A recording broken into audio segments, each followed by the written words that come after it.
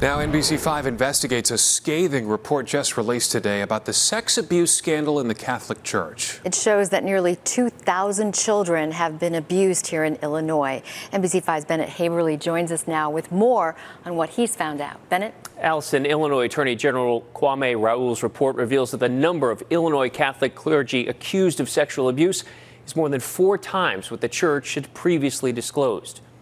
The 700-page report details decades of alleged sexual abuse across all 6 Catholic dioceses in Illinois. It was the survivors of child sex abuse who gave purpose and drive to this investigation. Attorney General Kwame Raoul's report details the names and allegations against 451 Catholic priests and brothers alleged to have abused nearly 2,000 children.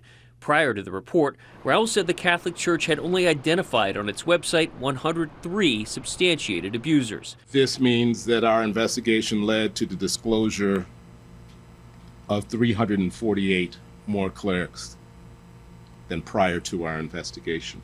Now, there are 149 clerics that this report discloses that are not disclosed by the diocese. Cardinal Blaise Cupich says most of the people in the AG's report identified as undisclosed are members of religious orders who are outside the authority of the church to investigate. We've not hid anything. There's no cover-up. The only discrepancy that we have with this report is the fact that the Attorney General wants us to put people on our list that, in fact, we have no way of investigating because we don't have access to their files. Tuesday's revelations are the latest in a years-long cascade of allegations involving sexual abuse in the Catholic Church. In 2014, NBC5 Investigates reported on thousands of pages of previously secret documents released by the Archdiocese of Chicago, which spelled out in graphic detail how priests accused of abuse were transferred from parish to parish, placing their reputations above those they preyed upon. I felt full of shame, guilt. Larry Antonson says he was abused by a priest from a religious order when he was 15. He says that led to drinking, poor grades, fractured relationships. Years later, he still has mistrust of the Catholic Church. And the church still lies about it. They constantly lie about what it, because they don't want people to know.